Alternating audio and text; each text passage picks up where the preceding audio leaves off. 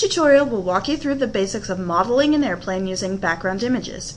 You will discover that the background option under the Window toolbar menu is very useful for designing aircraft that already has 3 plan views.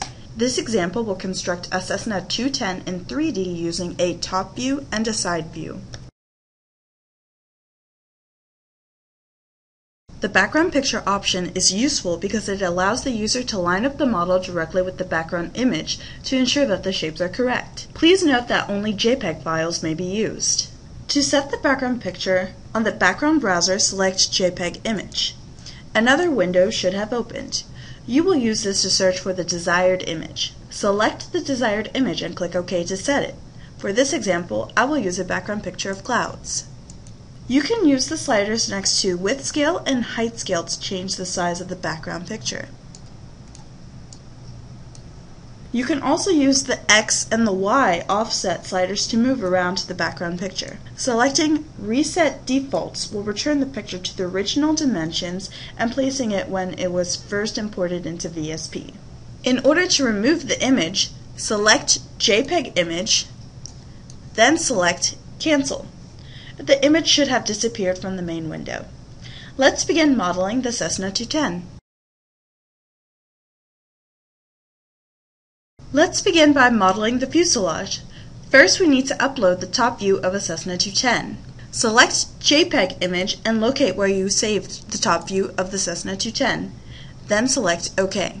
Let's resize the picture so that the focus is on the fuselage by increasing the size. Center it in the middle of the window. Now, add Fuse to and hit F5. We are now working on the top view of the fuselage. We will need to change the length of the fuselage to the published length of a Cessna 210. In the Shape tab, change the length to 28.2 feet. Adjust the model until the fuselage fits inside the picture. Now it's time to start modifying the cross sections. Let's focus on the nose of the airplane. Move section 1 forwards and click Add. Move section 2 forward so that it's near where section 1 is. This will allow us to alter the nose without affecting the rest of the fuselage. Select section 1 and choose a circular cross section. Adjust the size of the cross section until the nose outline matches up. In this way, you can adjust the size of other cross sections to match up with the outline of the fuselage. We can also sharpen up the nose of the airplane by adjusting the left and right side tangent lines.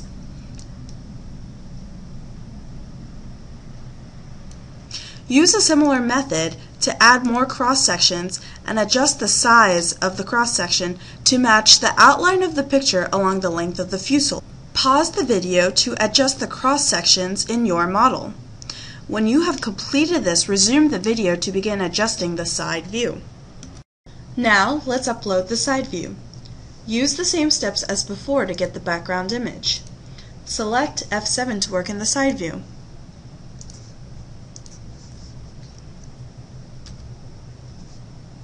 Let's shift the fuselage so that it's centered in the window. And resize the fuselage to fit along the picture. Modify the fuselage cross-section by cross-section.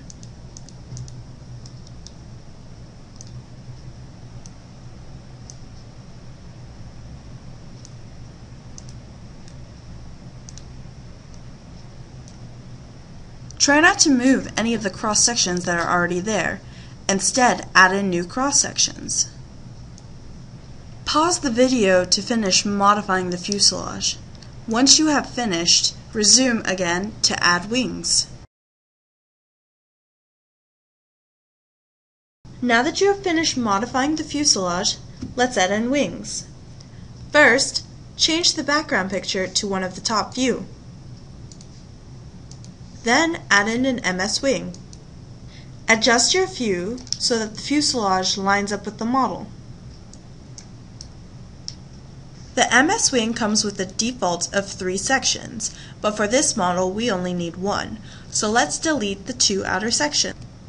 Now adjust the span of the wing to the stated span of the Cessna 210, which is 36.75 feet. In the Section tab, adjust the various parameters to match the outline of the picture, such as the sweep, the root chord, and the tip chord,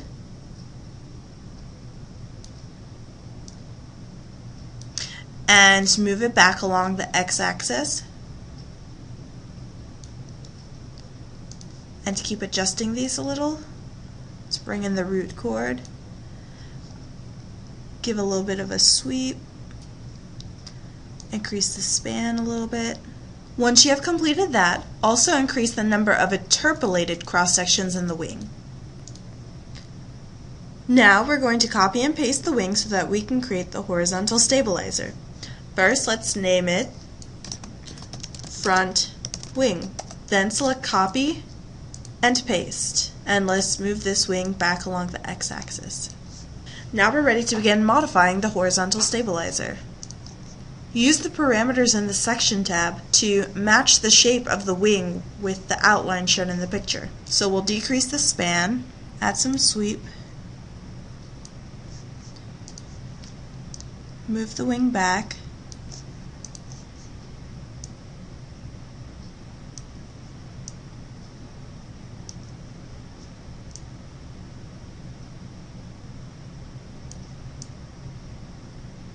now let's switch to the side view.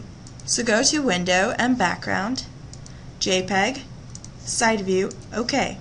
Select F7. Let's move the picture to the center of the window. And let's match up our model. Use the General Transforms tab to adjust the locations of the wing. And now for the horizontal stabilizer.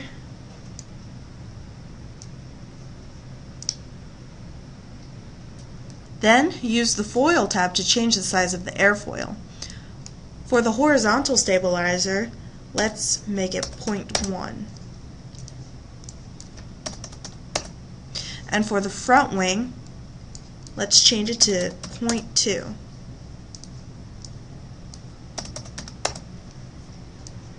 And let's raise that location a bit. For the front wing, use the Y rotation to tilt the angle.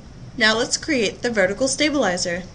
Add an MS wing and remove any symmetry there may be. Rotate it 90 degrees about the x-axis. Let's move it down. For this case, it may be easier to hide the other parts so that you may focus on just the tail. Let's name this vertical stabilizer. Also color it black. Again, use the various parameters on the Section tab to alter the shape. Try this now on your own and resume play when you're ready to continue with the final finishing touches.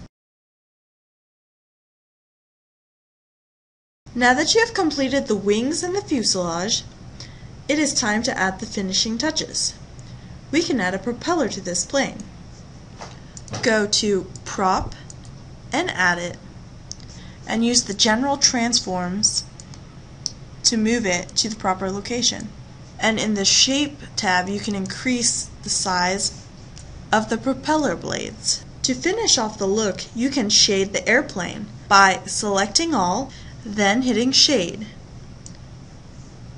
As you can see, here is the final product that we have developed. You can also add background images to the picture as well, such as one of clouds.